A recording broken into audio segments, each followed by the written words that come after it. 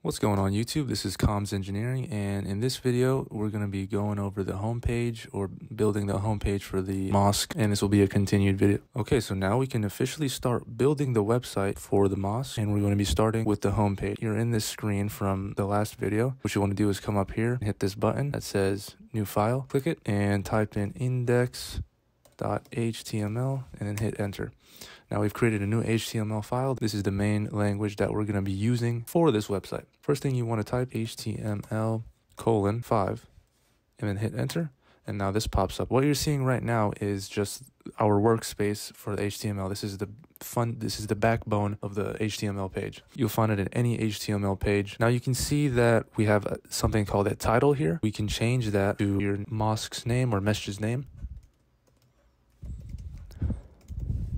So now that we're done with that, that's our title. And now we have something here called the body. Now this is going to be everything that's going to be shown to the person who's using the website. Again, everything inside the body is going to be shown to the person who is using the website. All of this up here is to set up the HTML to make it working. So now the first thing that we're going to do is build the navigation bar. Now before we move on and type more code, two very important things. One is there is a white circle here. That means that this file is not saved because we made some edits to it. We added this, we changed the name to this, we did a bunch of things.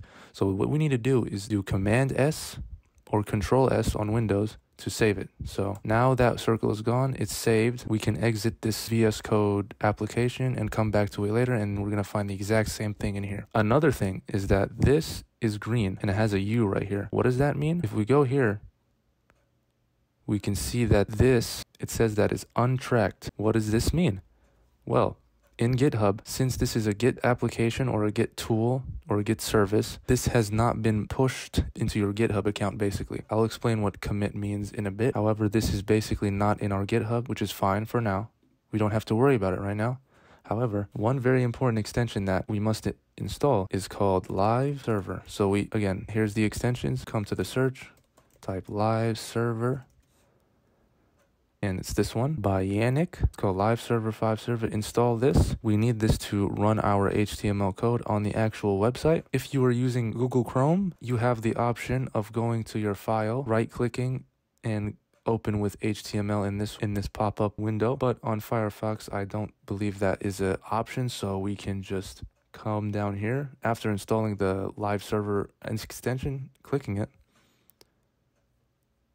and for right now, there's nothing in our body. Right here is our body, but there's nothing in it. However, if you look up here, you can see that your mosque name is there. We can actually display something here. All right, so now we can start building the home page. We can start by typing $nav class equals quotation mark nav bar close. So what this is it's a navigation tool in HTML. It's where you can have multiple different, it's just a navigation tool. And inside of it, we're going to type alligator div or division. You may be asking, what is div? It's just the building blocks of HTML. We have different chunks of content or information on our website, and the mostly used tool for that is div. So type in div class equals menu, closed alligator.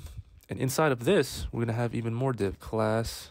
These classes that I'm typing out are just references. So when we're dealing with CSS or the styling of this, we're going to have to call these. When we create a new CSS file, we're going to have to call these by their names. Each of them have their own unique name. We're going to edit them by using their names. So to continue, let's call this one layer 1.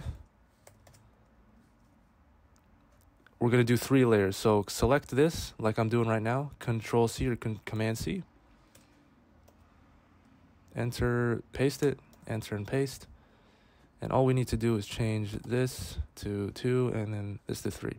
Perfect. These are going to be our 3 options: home, donate, and contact us. But these are only the placeholders. They're not the actual buttons. So next, we're going to be dealing with the logo of your website. So as you can see, look, there's a white line that appears every time you hit something. This is its own body. This is the div's own body. This is the nav's own body. And this is the main body.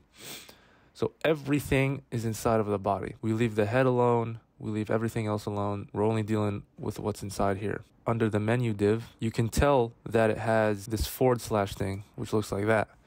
That basically indicates the end of the div tool, or the end of the content that's inside of it. This entire thing is the menu class.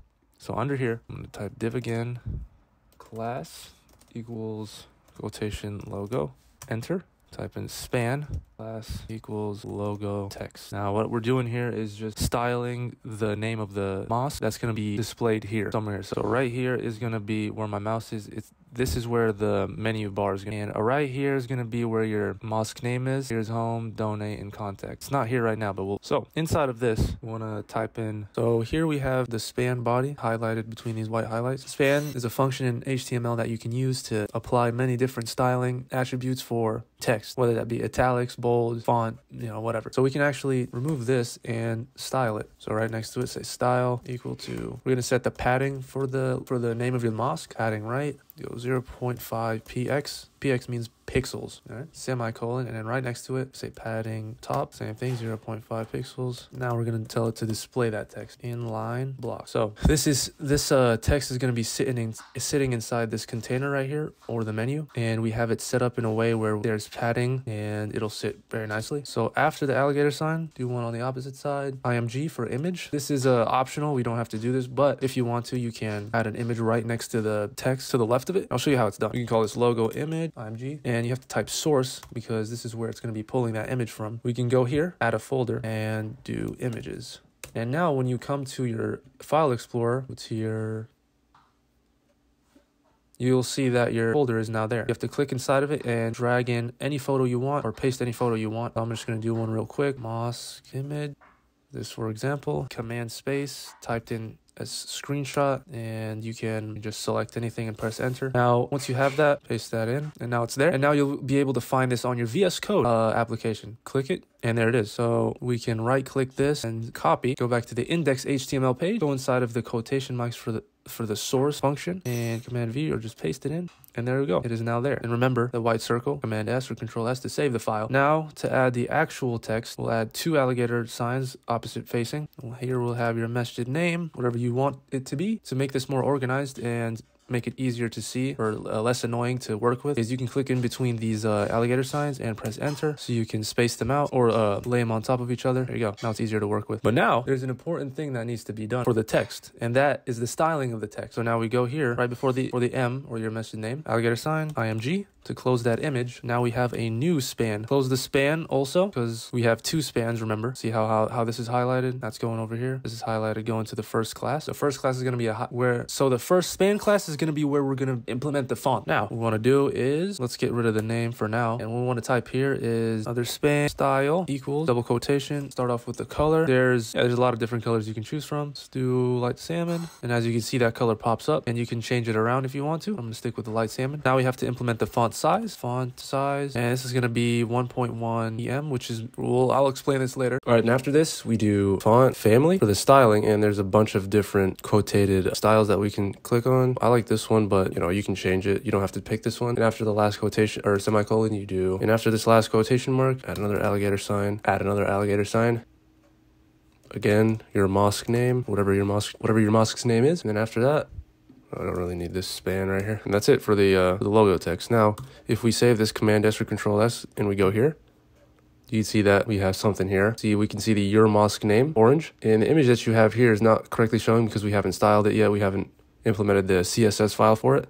We'll do that in a bit, but we need to finish the HTML page first. So once we're done with that, we go here, right under this div right here. We're not done with the nav, so we're still inside this body, but right here in this div, under here, we type another div, class is equal, menu bar. This is where we're going to implement our home, donation, and contact us page, or buttons. First thing is li. This is a link function. So when you click on it, it takes you to a different page or link or website. This class will be named list items. And after that, close it and type href equal to index.html, which is this page that we're working on right now, and the button will be called home. There we go. Now let's copy this, enter and paste. Let's change this to donate, which we're gonna make donate and contact HTML, and we'll change these to donate, contact us. This and this are going to be made in the future. As of right now, we're just working on this, like I said before. But one thing that I forgot to add which is a different type of UL represents a list of items as stated in VS Code, while LI is just one singular list item. The UL is kind of a home for all of these. So select all of this hit tab so we can make it nice and neat, and we'll call this list. Now, always remember that this is the body, and as you can see, UL is highlighted, but there's nothing inside of it, and we need all of this inside. So we're going to take this, copy, come right here to the last list item, enter, and now we have everything in our UL class. This is a very, very common mistake or slip up that something may not be in the body, even though we think it is. Even though if it's right underneath, it's not going to be in the actual class. So always check these, okay? Save it. Let's go back to the website, and now we can see that the home, donate, and contact us are now there. So we got a lot of what we need so far now. So the menu bar is complete. Now what we want to do is add a section. This is going to be the first big chunk of information for the website. So section class, let's call it section 1 because we're going to have another section after this. Enter. Div class, welcome. Now we're going to do, now in this, we want to add text in 2 languages, Arabic and English. This specific styling is what I prefer. And if you don't really like the way it is, you can do only English or you can do Arabic. It doesn't really matter. Type in H1 and we're going to do, I don't have an Arabic keyboard, so I'm just going to pull it from the internet. So we have that. So we have Assalamu alaikum, enter. H2. This is going to be the second title. Welcome to Masjid. And that's going to be your Masjid name here. All right, control save, see how it is. There it is. All right, now this part, we want to add photos of your masjid. Now, I'm just going to do some example photos online, maybe like the front of the masjid, the side of the masjid, top view maybe. But in general, you want to have some photos for the viewers to see. If you're going to, if you're going to go to a masjid's website or a church's website or synagogue, anything, any religious institute, any building, people want to see how it looks. So we're going to put some photos. So slideshow, we're going to make another class under the div class welcome and call it slideshow container. Another div class, call it pick one slide. Select this class, enter and paste, enter and paste, enter and paste, enter and paste. We'll have about 5 photos. You can do more, you can do less, it doesn't really matter.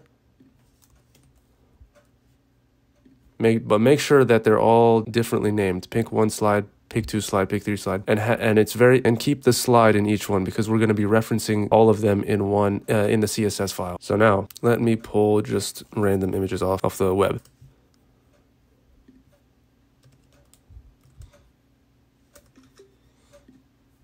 So if you remember the procedure, we go to the file that you have created in your file explorer or the finder, paste all of the photos that you took of your mosque. This is just an example, mosques around the world. Each of these are what we're going to put inside of these classes right here. So start off with image source, and the first one we're just going to copy the right click, copy, paste, right? Image source, again, image source, copy the second one.